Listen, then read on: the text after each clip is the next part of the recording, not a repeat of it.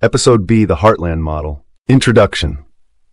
We need to look at two topics that shed some light on an inner LDS battle. Where did the Book of Mormon geographically take place?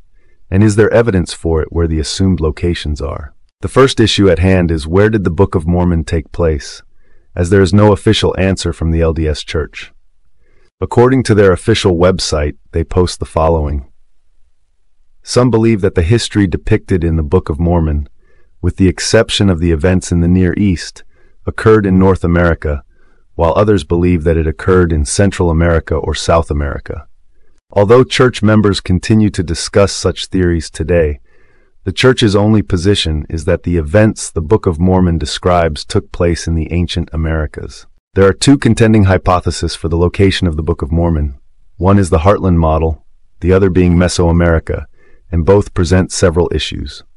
Let's take a look at the Heartland Model, as most LDS members are aware of the Mesoamerican model. Part 1. The Heartland Model. Fair LDS states, Joseph Smith made several statements about Book of Mormon geography. The content of his statements changed over time.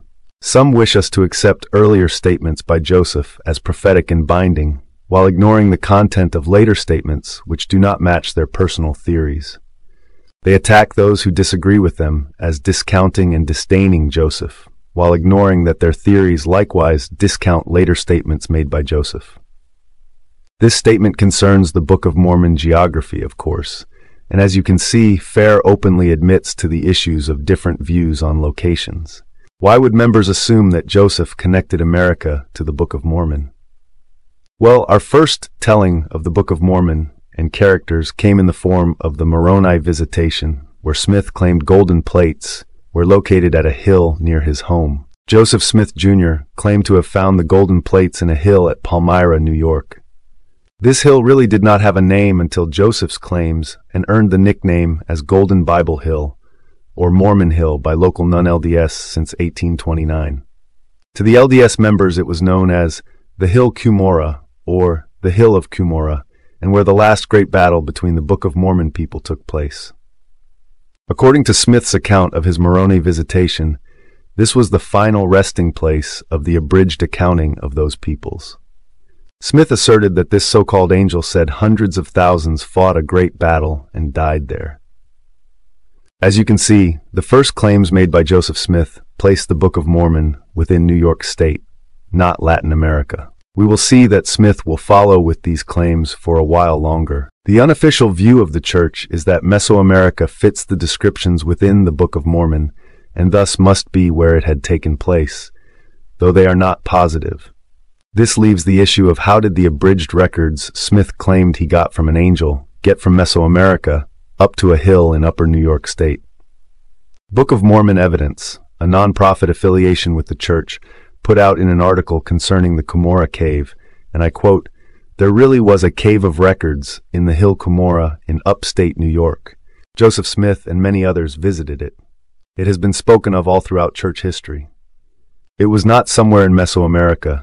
It was in the Hill Cumorah in Ontario County, New York." Below are quotes offering strong indication that the hill where the Jaredites and the Nephites were destroyed is also the hill where Joseph found the plates and where a great depository of records of both races were held. End quote. We'll get into the cave in another episode, but the point I am showing is that even the modern view of the Hill Cumorah is completely unclear. The Church's volunteer apologetic website clearly states the hill is in the United States, not Mexico or Central America, where the current main belief is where the events took place. This is a major contradiction, and a reason Heartland proponents reject it, claiming church historians and scholars have hijacked the Church's history.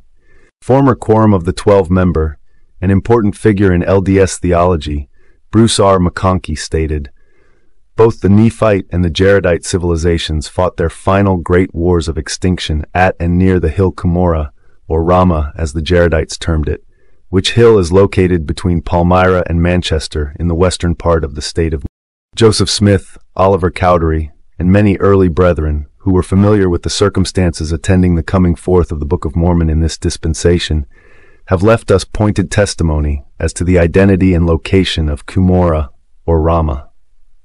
Though we have many statements, and we will look at them concerning the location of the Book of Mormon. The majority of LDS scholars, historians, and archaeologists all maintain a two Cumorah hypothesis, where one is in Upper New York State, while the other is in Mesoamerica.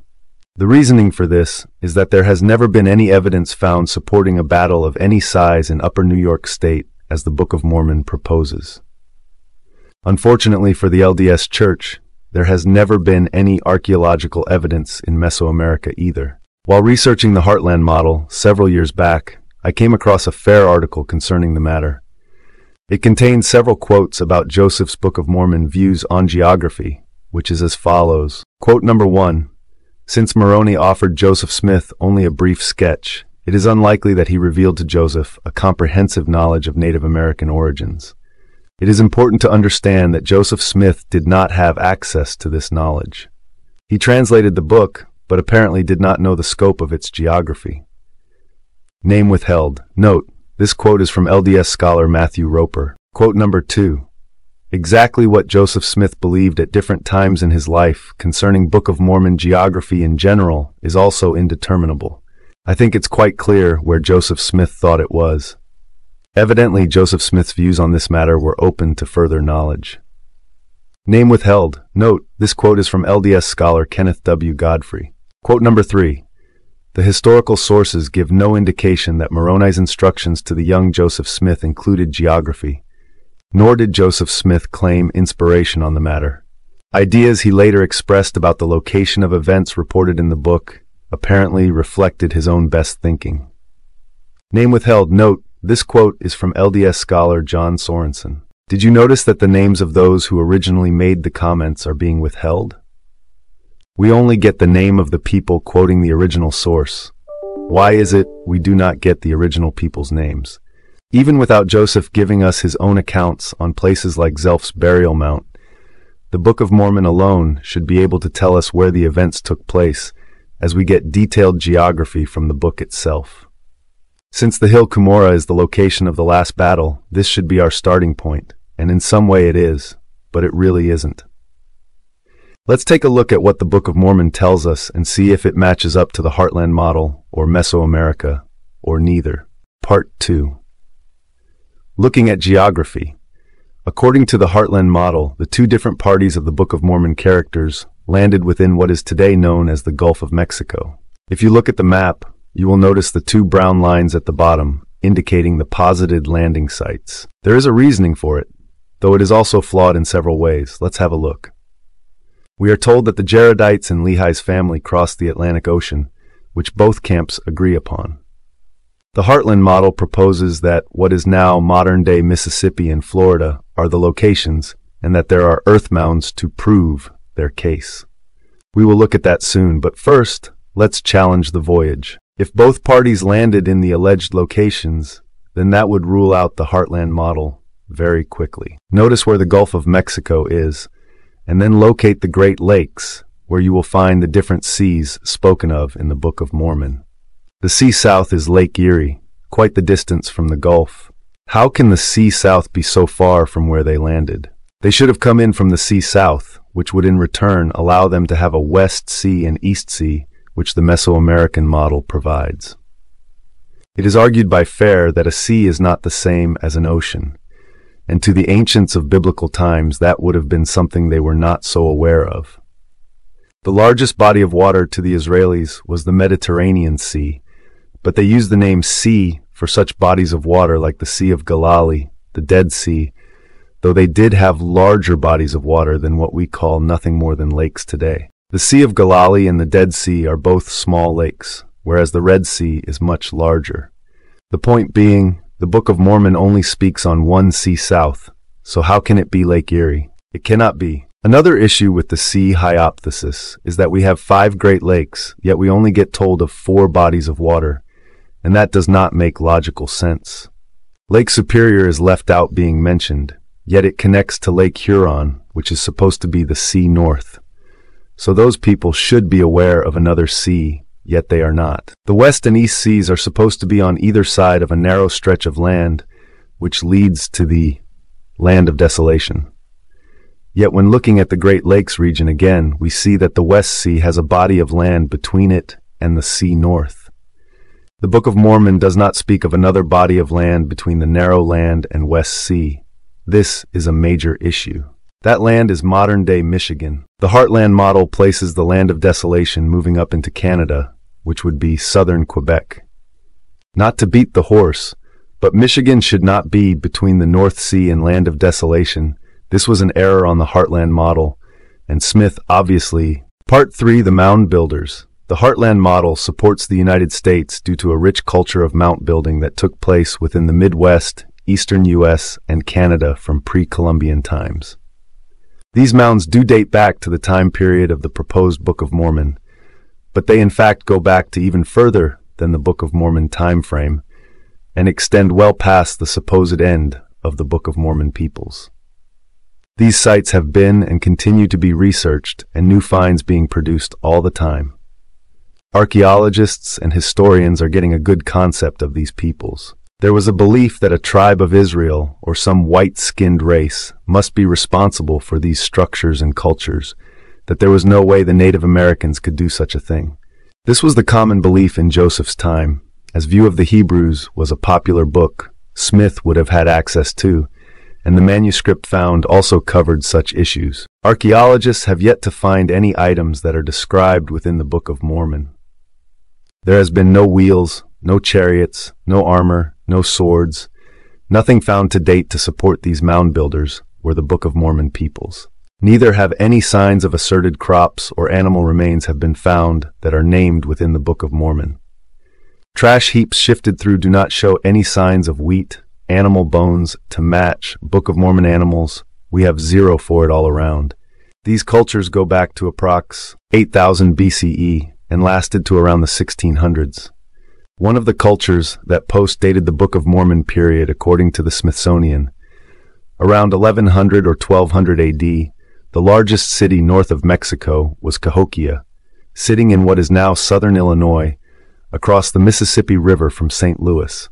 Built around 1050 AD and occupied through 1400 AD, Cahokia had a peak population of between 25,000 and 50,000 people. There's a lot more information on the Mississippian culture, but we do not have time to go over it all. I highly suggest the viewer to go out and learn about the period and discoveries. Part 4. Statements made. We have many instances of where Joseph himself made statements that could be taken no other way than to confirm the location of the Book of Mormon. Outside Joseph stating that the hill he found the golden plates in was the same hill as that of the last Book of Mormon battle, we have other direct statements.